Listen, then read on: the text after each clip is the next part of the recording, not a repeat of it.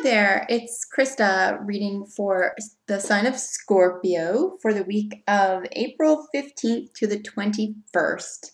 Please forgive me for uploading this a bit late. In the middle of work schedules, and that's changing over the next 2 weeks, so I will have these up on time for you in the future, so please bear with me.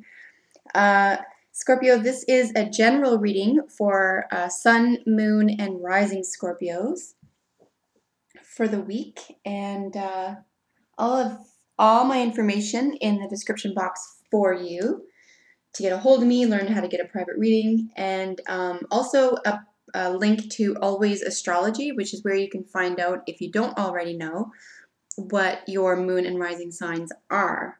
So if you find this is kind of reaching you message-wise, but you'd like a little bit more input for the week, you can always look up your moon and rising signs on my channel here. And let's begin, Scorpio.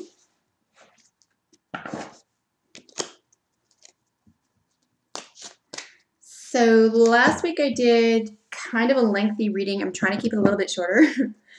So I'm going to do a 5-card spread using the Oracle, Wisdom of the Oracle cards here. And then I'll draw some additional guidance from the Healing with the Angel Oracle and the Medicine card tarot.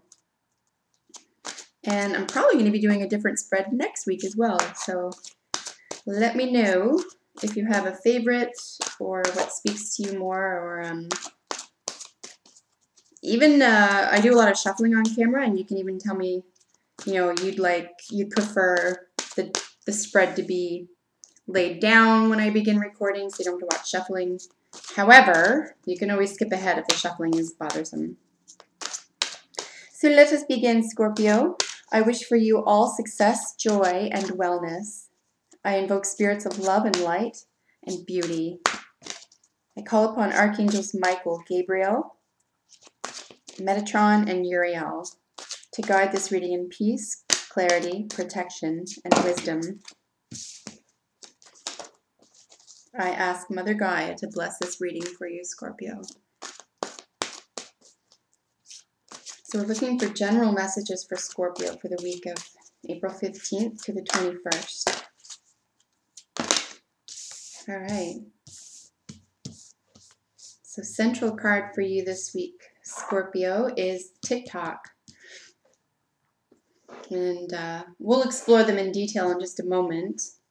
But you could be looking at making changes, running out of time, or alternatively, having all the time in the world, knowing that time is a construct and that everything is timelessness. So for once in your life, you might feel like you're not running out of time, but that you have all the time in the world. And I say that because blessed is in the position of what you're just leaving or coming out of. So you might have just discovered this recently for yourself, Scorpio, where you're rushed around, or deadlines are one thing, they're its own thing, but you might be realizing there's a different way to organize your time. And ultimately, you might just be saying to yourself on an intuitive or conscious or even subconscious level that the time is now. I have all the time in the world. I'm also seeing being in the moment, being right here, right now, this time. This is your time. And that things, the magic happens in the moment by being present. So just a lot of concentration around time and how you use time and how you contemplate time.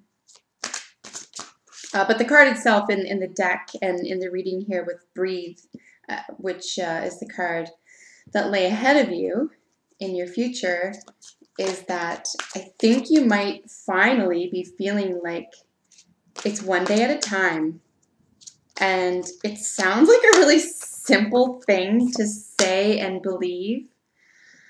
But for many of us, it can be very distressing. We want things to happen right now, or we wanted them yesterday, or we want to be in control of time, etc. But what is really happening, whether we've constructed clocks and calendars or not, let's just say in the natural world, it still is one day at a time. It is season to season, and a seed is going to crack and grow in its own good time, right? According to that seed. So I think you're finally feeling that, and maybe for once in a very long time, you're feeling, instead of pressured or agitated by that, you're feeling really relieved by that. Right? Because who needs to be stressed out with time or deadlines or getting everything done at once or feeling like you're quote unquote running out of time? I just don't see that here. In fact, it could behoove you, for example, to take a big breather if you are, really, when I say breather, I mean really sit down and contemplate your relationship with time and how you feel about time, to bring you to a quieter, more calm place, if that's important to you right now. Really? Well, I saw that one first. So I'm going to leave this one here, and then we'll look at the bottom of the deck for overall energy. For the week, Scorpio, is Mendings. This is such a glorious card. We have two little fairies sitting on spool threads, and they're mending the scarf that lay on top of some of the cards here. Mending is what you are willing to, or already in process of, doing within a relationship. Again, this is a general reading, so the relationship could be business, romantic, platonic, and it could very well be with yourself. So whatever relationship means for you, there is a lot of mending going on. Could there be physical, technical mending where you're actually sewing something, fixing something up? Sure. But I'm seeing there's a lot of generous emotional energy here. So not from the head, so to speak, not where, you're thinking and contemplating. I'm saying it's a good idea to think and contemplate your relationship with time if this is an issue for you, or if you haven't realized how blessed you are with time, or how to use it, or your relationship with it. Because the outcome to this, the central issue being time, or timelessness, as it were, is that you can breathe easy. I dare say you might even be involved or becoming in tune with or enamored with the psychic side of your innate abilities.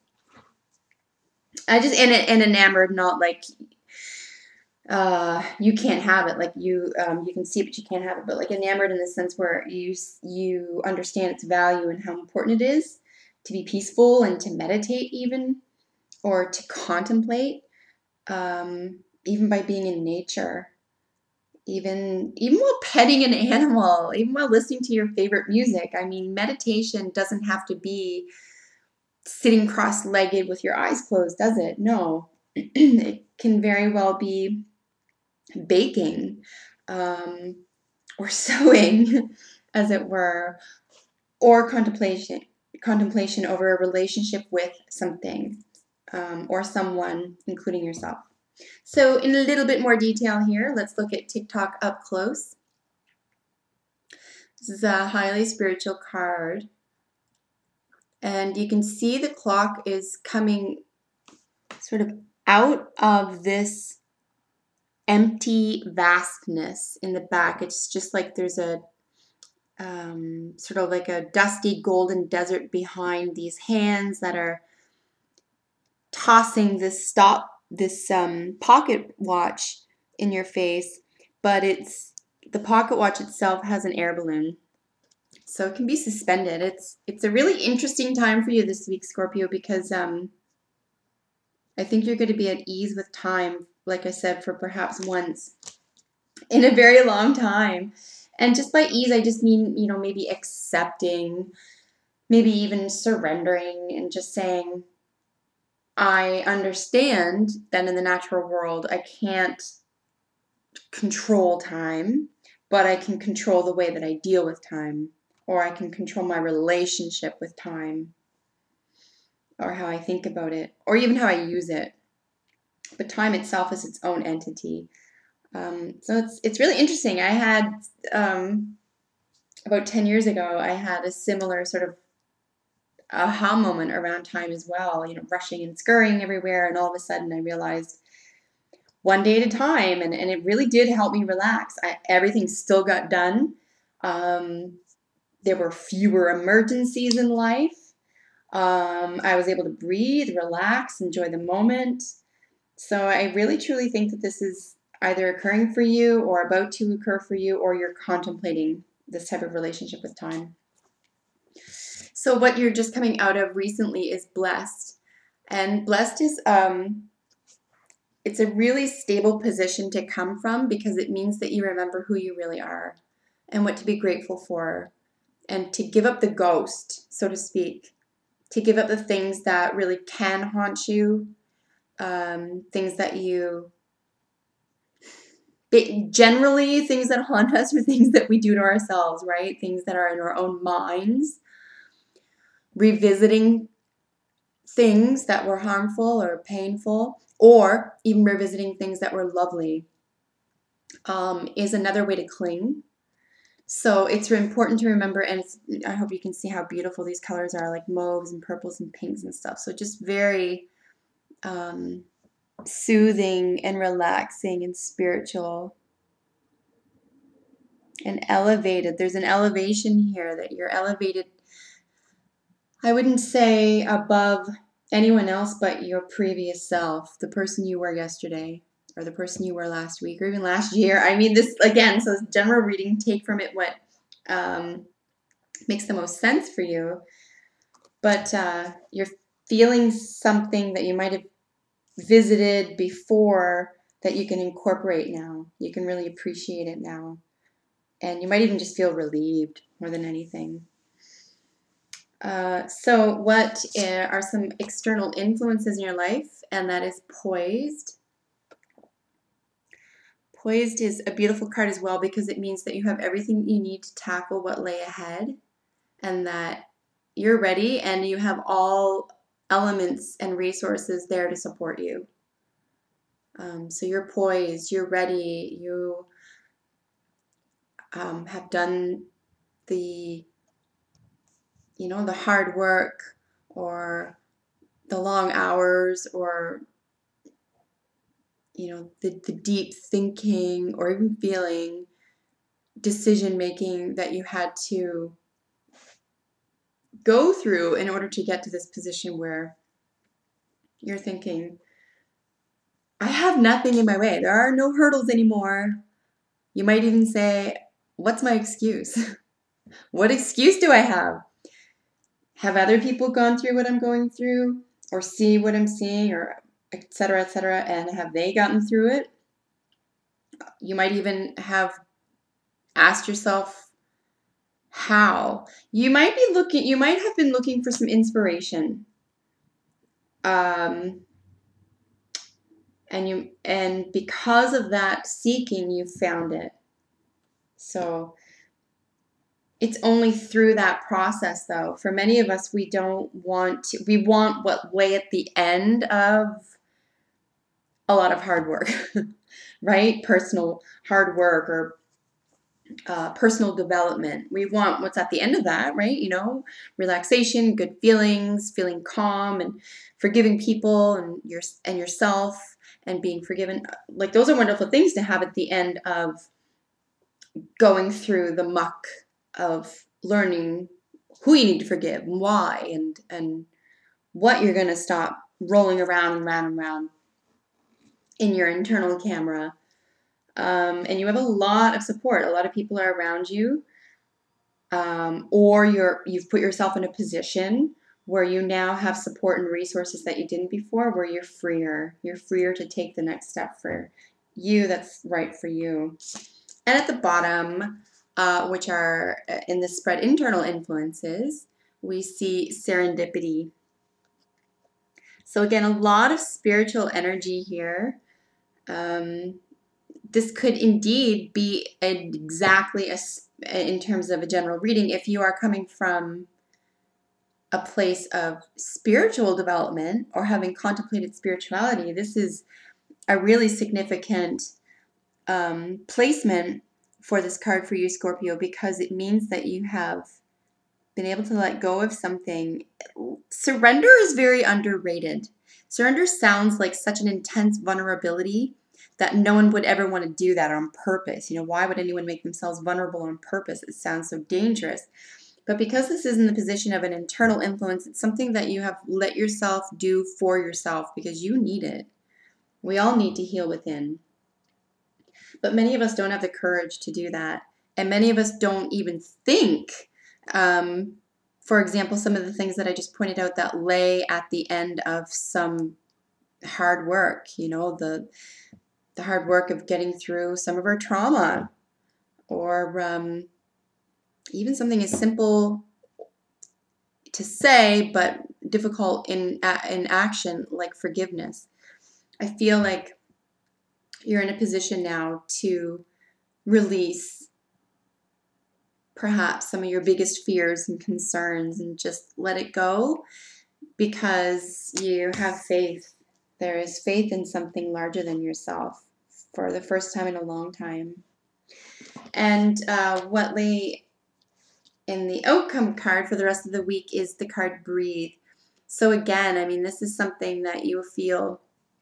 I like the word faith here a lot. I think this might even be a term for you this week where, you know, you're not blindly going into anything and you're not surrendering to the point of vulnerability where you're, you know, in a dangerous situation, right? You're not wasting time, or you're not abusing time. I think what you're doing here is just saying, like, I know what it takes now to feel calm and to feel relaxed and to enjoy the moment, because the place of power is in the moment. And if I'm always thinking ahead or I'm always thinking behind, and that's where my mind is taking, or that's what I'm contemplating, then it's nearly impossible to live in the present moment. And that's where the magic happens. So Scorpio, I think you've figured it out. And you've not only figured it out, but you're putting it into practice. You're seeing the results for yourself and it feels good. So this is awesome for you, Scorpio. Let's draw some extra messages from the other decks here for Scorpio for the week of April 15th to the 21st. So here's some additional messages for Scorpio. Do you want to come out? Nature. Wowzy wowie. Okay, so I said that sort of happenstance earlier in this spread where, you know, if you want to find some peace of mind, or if you want to find, for example, cycles or the way time works, for example, a really neat way to look at this in, you know, from just as a living being on the planet, Scorpio, just, you know, we're all organic beings on the planet. We're all part of nature. And there is a surrender. There is a surrender of, we are incredibly powerful beings, but we are on nature's time. And it doesn't have to be a bad thing. It just means cycles are important. It means that living in the now is important. Appreciating what is now is important. And to find that peace for you, Scorpio, I think you might find it the quickest way to find that is in nature. So even looking at pictures of trees, for example, believe it or not, in Psychology Today, a couple of years ago, they wrote that even individuals, so high-stress individuals who look at photographs of trees become calm over time. So, I mean, that's just stunning information. So if you're actually there and you're in nature, you're touching it, or look, it's spring. You could literally be growing something, planting your garden or getting things ready for your garden, and you're contemplating time for the first time in an energetic, as an entity. for the first time. And not to use control, the term control, to death, but there is a sense of surrender here where you need to accept that you are part of nature, and that I wouldn't say nature is in control, but it definitely holds the power of balance, and then we do what we can within those reasonable perimeters. So nature, find yourself in nature more, look at nature, contemplate nature. If you don't like being out in nature, maybe start asking yourself why. Or if you like specific types of the natural world, if you really love flowers, for example, or if you really love birds or running water or something, maybe it's time to bring these elements into your own life, or to pay more attention about why those are important for you. And the other general message we have additional to this reading is the grouse. And I really should know what this means, so forgive me here. The grouse is sacred spiral. Okay, this is just beautiful to me right now. Again, this is a general reading, so you're in a position to see these cycles as something that you can use to your advantage, that they're in control, but they don't control you. They just happen to be an element. They're a force of nature. They're in control. And I think you are in a position, maybe for the first time in a long time, where you're looking at how to redevelop your energy, how to reconsider your relationship with time and energy and nature.